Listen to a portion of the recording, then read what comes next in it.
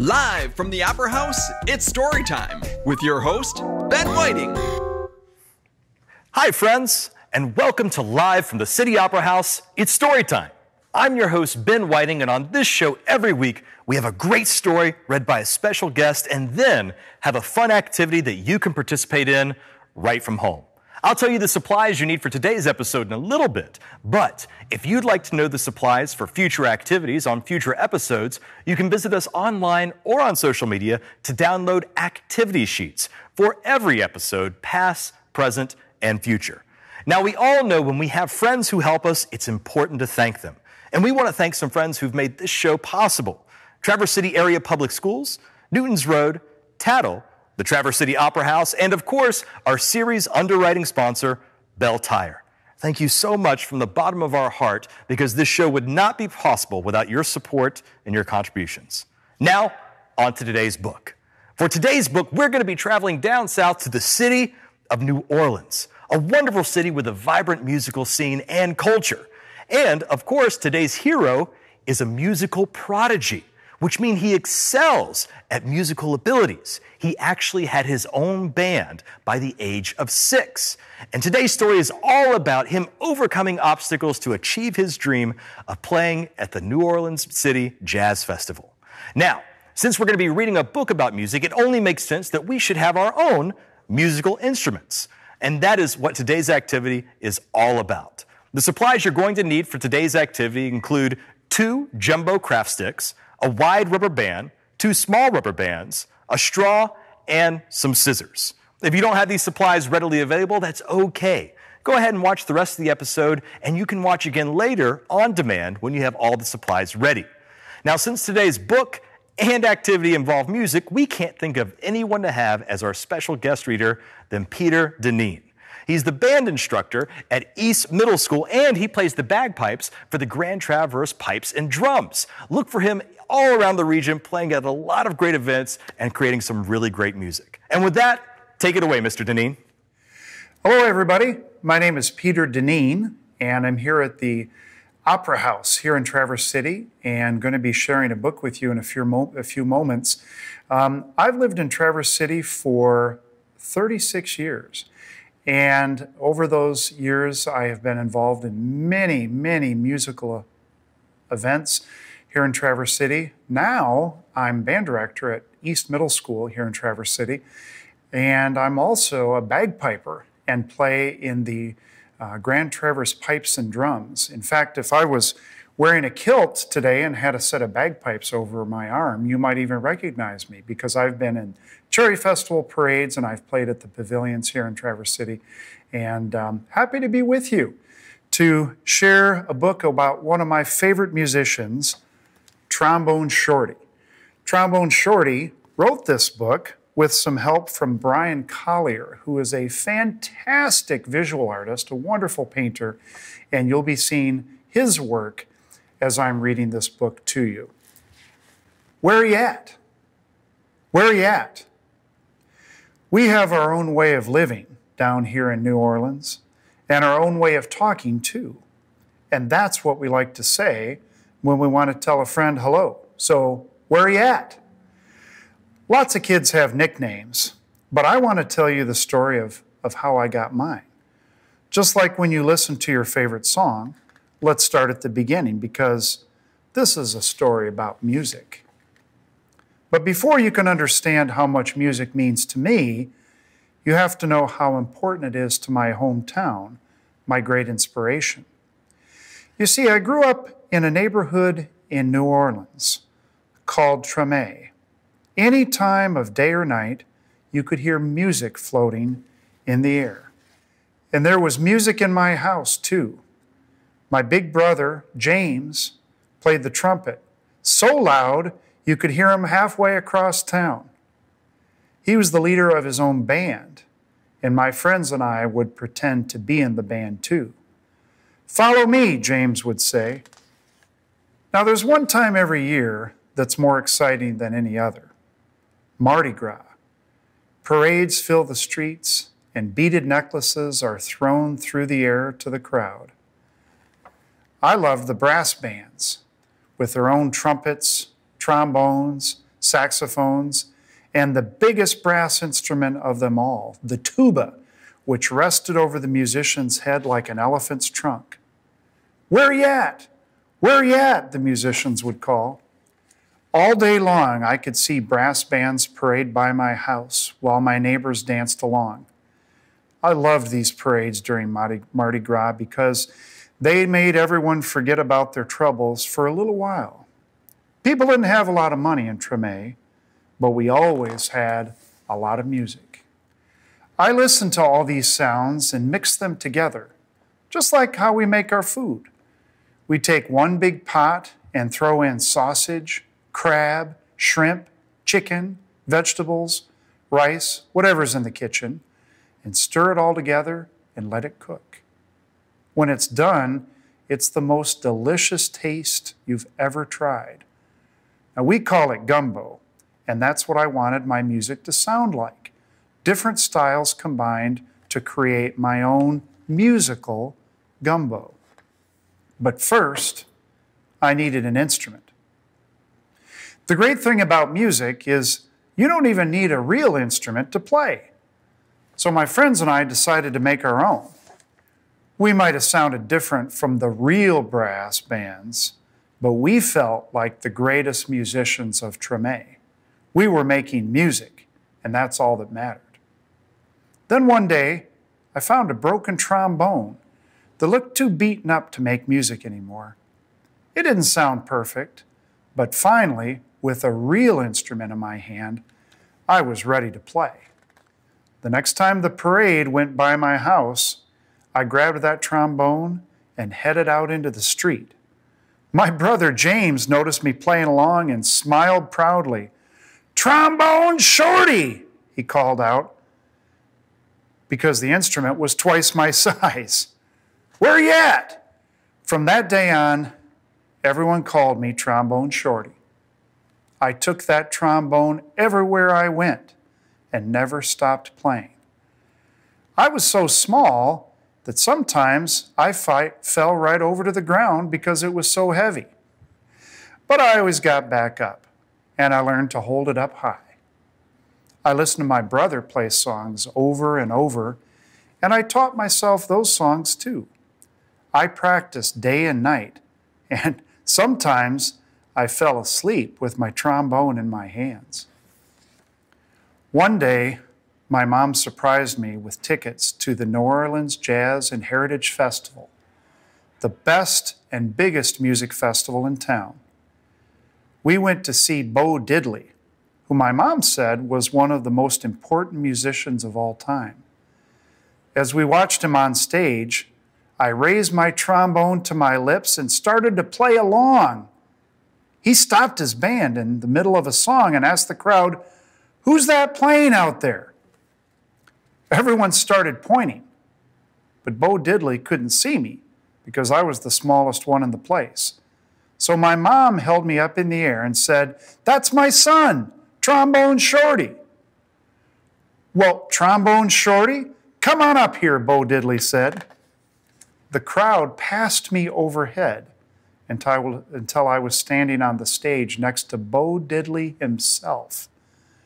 I walked right up to the microphone and held my trombone high up in the air, ready to blow. "What do you want to play?" Bo Diddley asked. "Follow me," I said. After I played with Bo Diddley, I knew I was ready to have my own band. I got my friends together, and we called ourselves the 5 o'clock Band, because that was the time we went out to play each day after finishing our homework. We played all around New Orleans.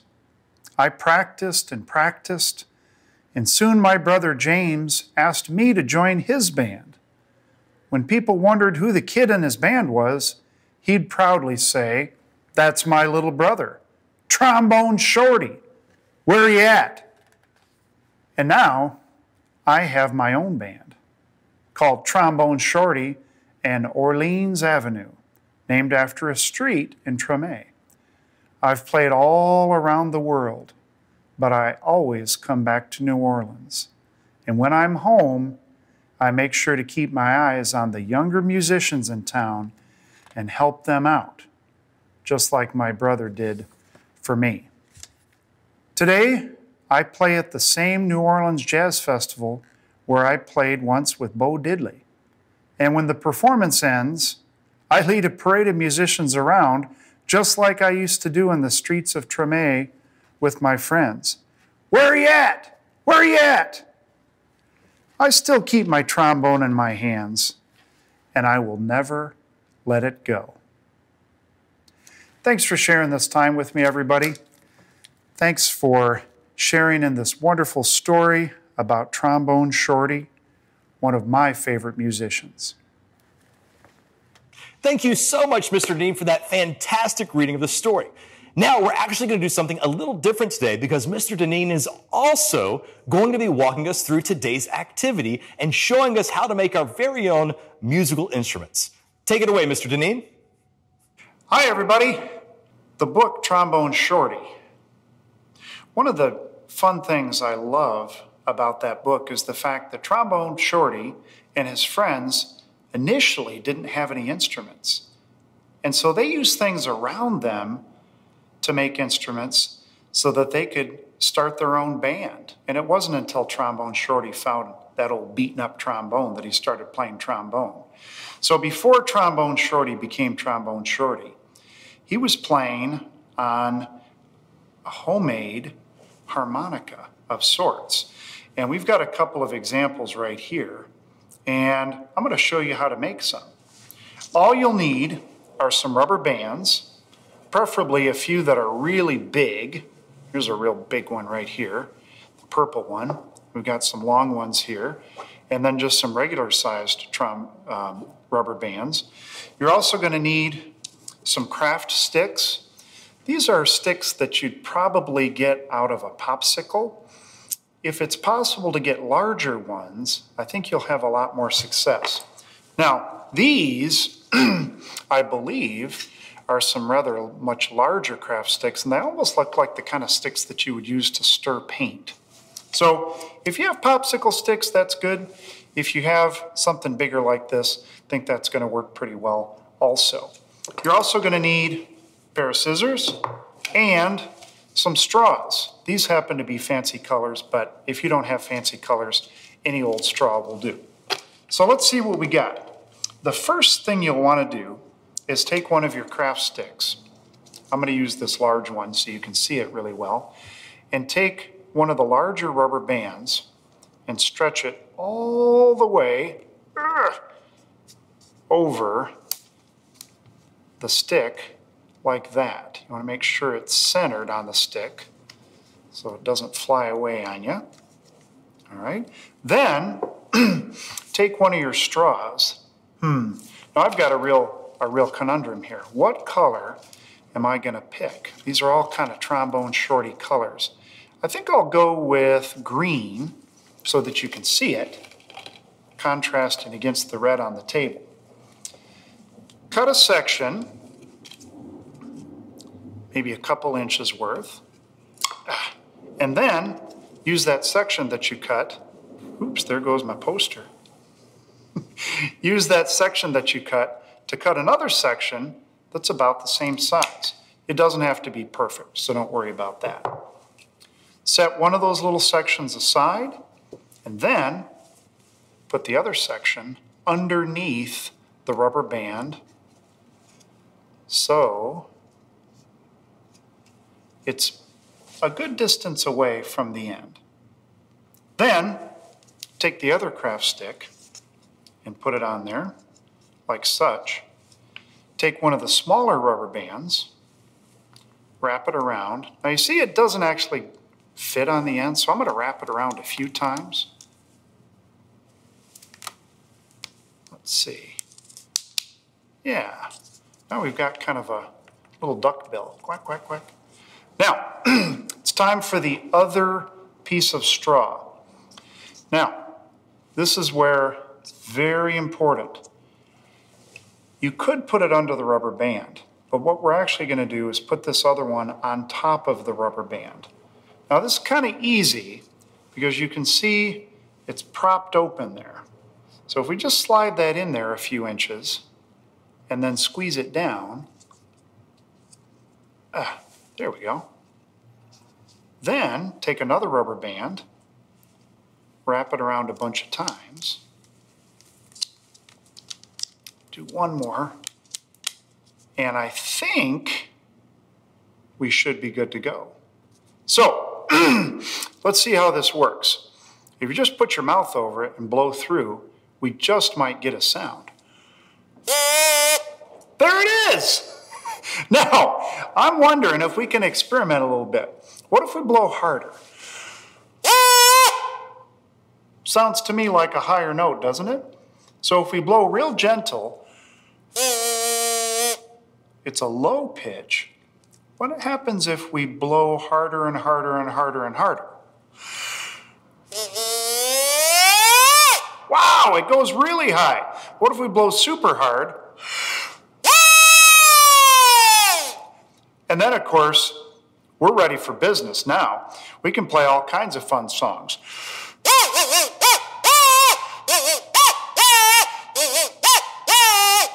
I wonder if there's a song that might remind you and me of New Orleans.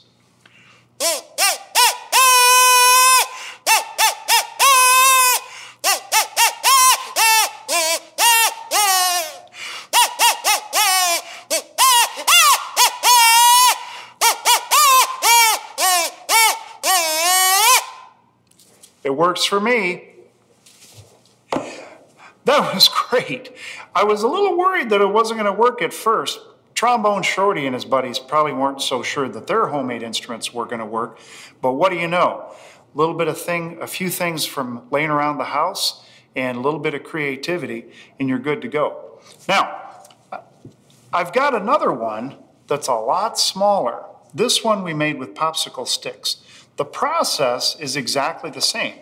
You start with your popsicle sticks, you stretch a rubber band over one, you got your pieces of straw cut, you squeeze them in there, and when you're done, I'm wondering just how this one will work. Interesting, eh?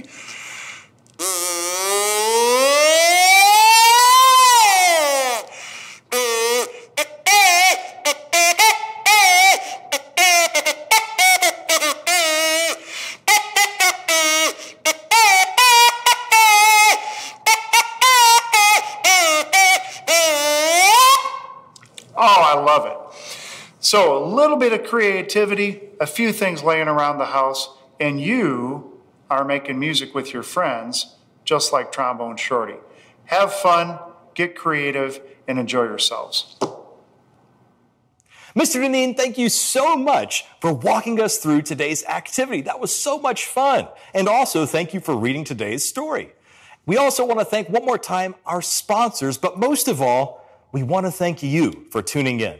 The show absolutely would not be possible without your viewership. But we're not done yet because we want to see the instruments that you created. So take a photo of your harmonica and email it with your name, age, a description of the project to info@tcaps.net with your parents' permission, of course. My name is Ben Whiting, and I hope you enjoyed this episode of Live from the City Opera House, It's Storytime. You can join us every Wednesday at 9 a.m., or if you want to see past episodes, please visit tcaps247.com, and you can see every episode on demand. Until next time, my name is still Ben Whiting, and I hope you stay safe, continue to have fun, and continue to keep learning.